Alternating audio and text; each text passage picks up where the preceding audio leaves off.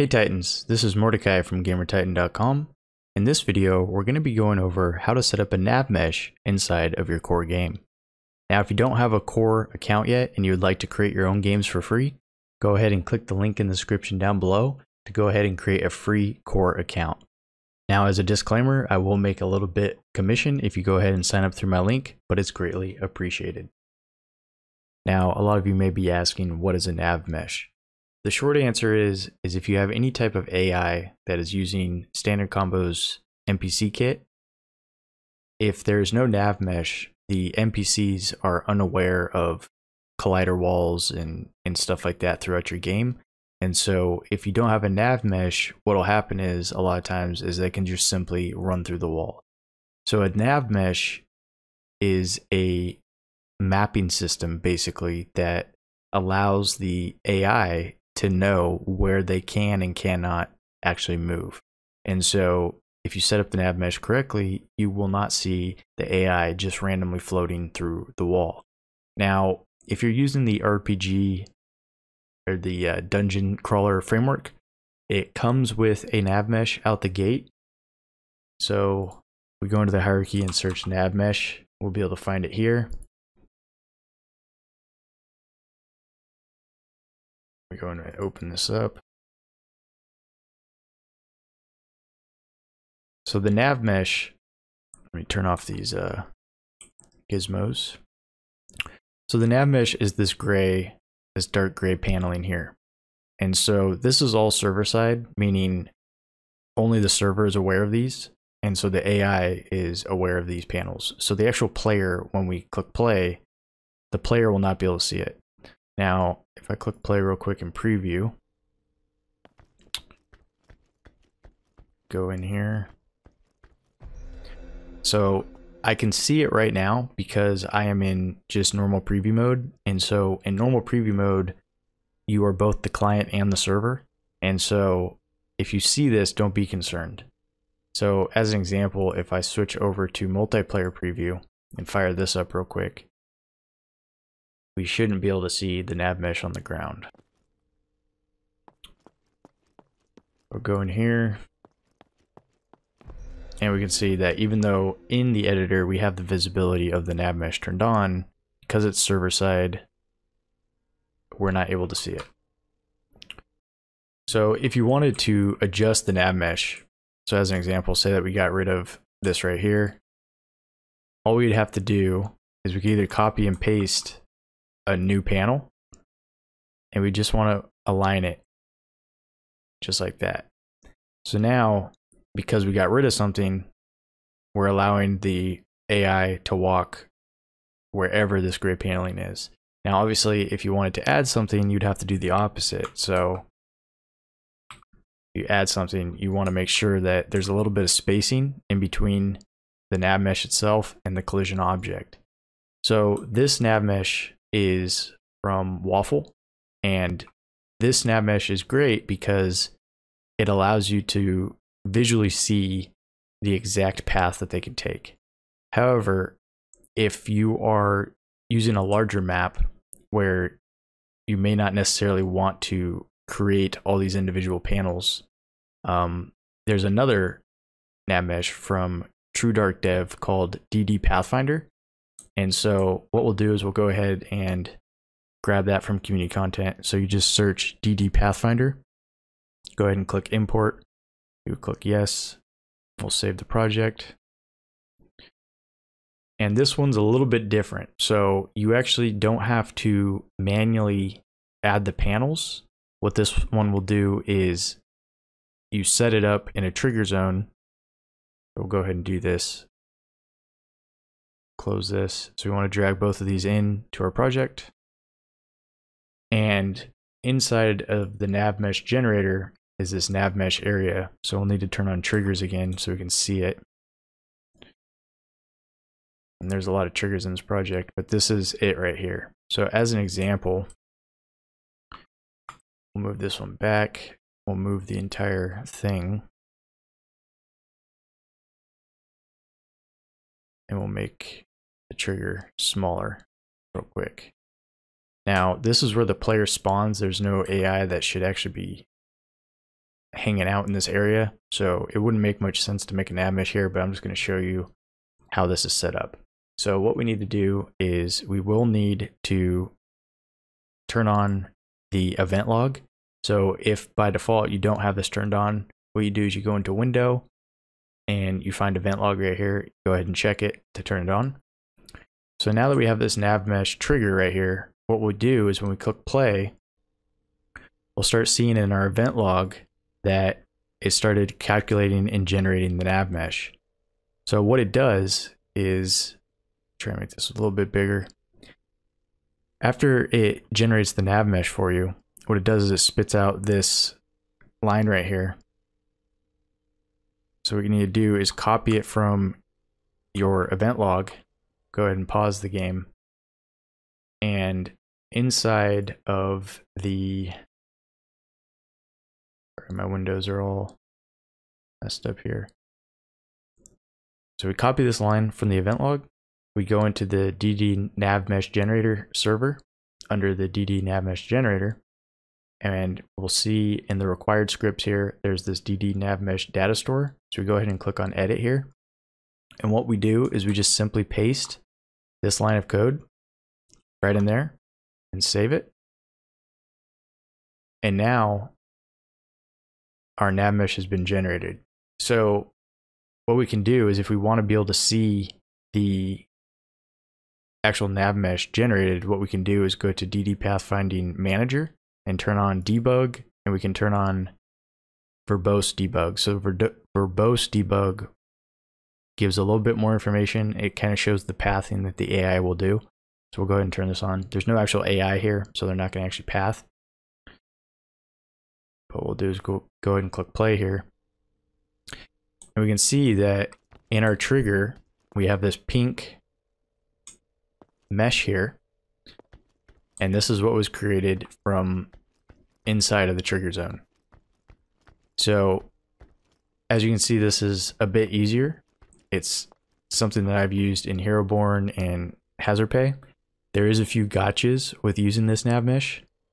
One of which is if we regenerate, we get the NavMesh here, the trigger, we expand it.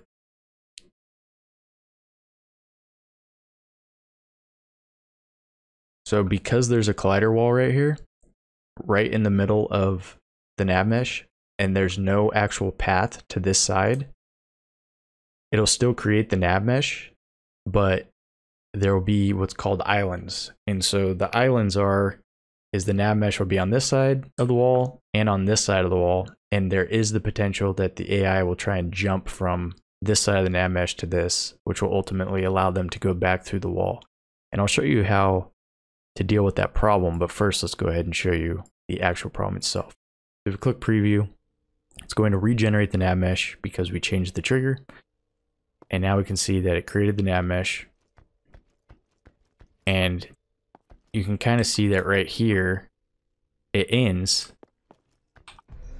And on this side, here it is again. So it actually worked this time, but like I said, there is the chance that the AI is able to jump through. So what you want to do is, obviously you don't want the actual AI to be in this area. So what we would actually do is put the trigger, actually, oops. Don't know what I just clicked. There we go. We want to move the NavMesh generator as a whole.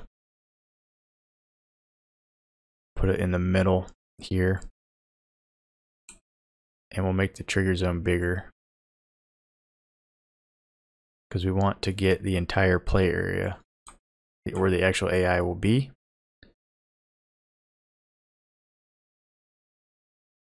And we'll go ahead and generate this NavMesh. And the larger the trigger box is and the more complex, like how many different collider walls and stuff like that is in between, the NavMesh will actually take a little bit longer to generate. So as you can see, this one is taking a bit longer. For a game such as Hazard Pay, I believe it took like 15 to 20 minutes, but to do that manually would have taken a lot longer. So what we'll do is go back into the DD NavMesh generator, go into the DD NavMesh data store,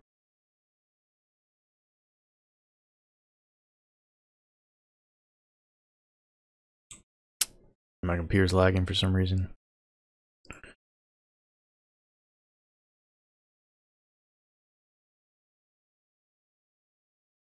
Go ahead and delete the old one. Paste in the new one. Click save. It should be finished right away.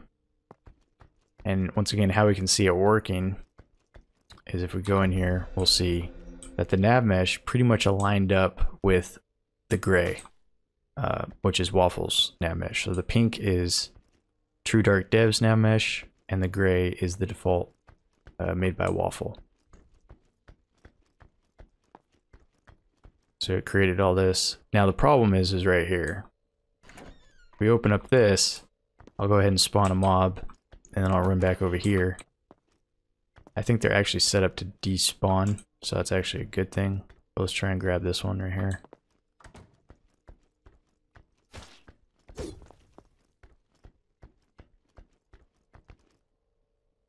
Alright, well their leash is too small. But basically what would happen is they would try and jump through here if they were able to follow. So what you would want to do is when you're actually generating this NavMesh, you would want to get rid of any colliders to, so like for example, if you wanted for whatever reason to have the NavMesh here and here, temporarily you would want to go ahead and delete this wall. A better example is, say that you have a door that would be opened when you're actually fighting that mob, but it's closed until the mob is spawned. You would want to make sure that even though the door collider is there, you would want to turn it off when you actually bake the NavMesh. So that's really the only gotcha with this. A few other settings real quick is there's this thing called remove islands.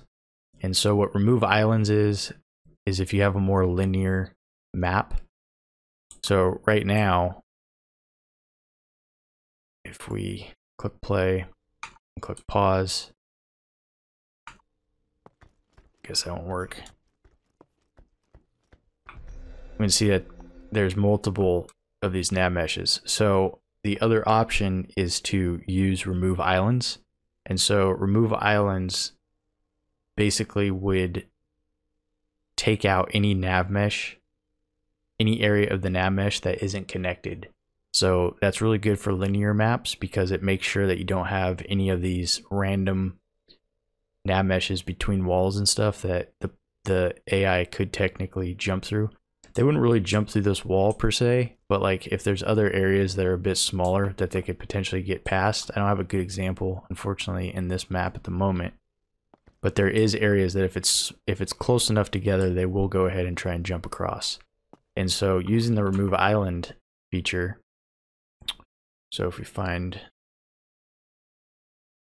the island remover, what we'll do is we'll put it in this middle one right here.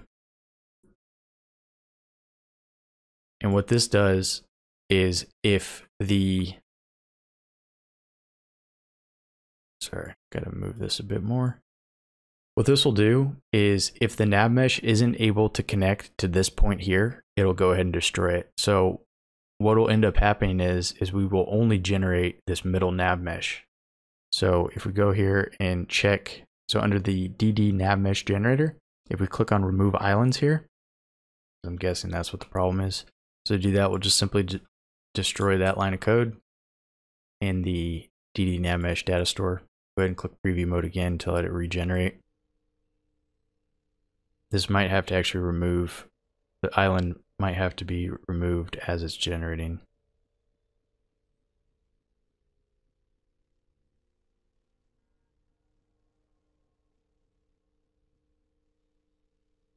Alright, so we can copy this code again. Go ahead and paste that there.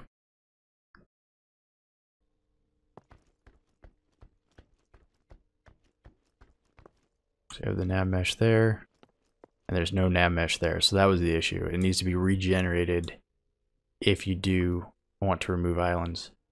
So once again, what this does is it makes a little bit more of a stable NavMesh and then it also makes it where you're not generating a NavMesh like way outside here. So as an example, this wall is here, and you need to make the trigger box all like the entire map.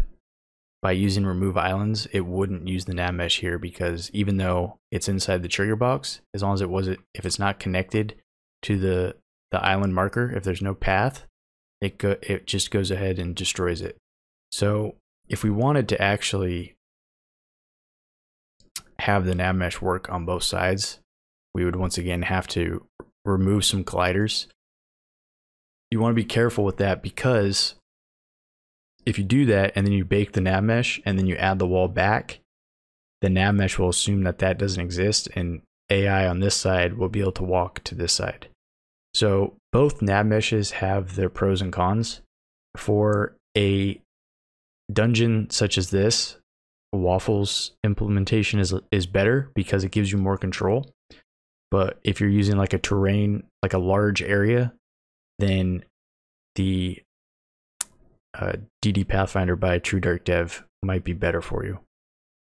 Now, once again, there is a performance hit for using NavMeshes, so just be aware of that it makes each AI a bit more expensive, simply because they're having to do more checks to make sure that they're actually able to path a certain way. And there is some downfalls that if for whatever reason your NavMesh gets messed up, they can get stuck.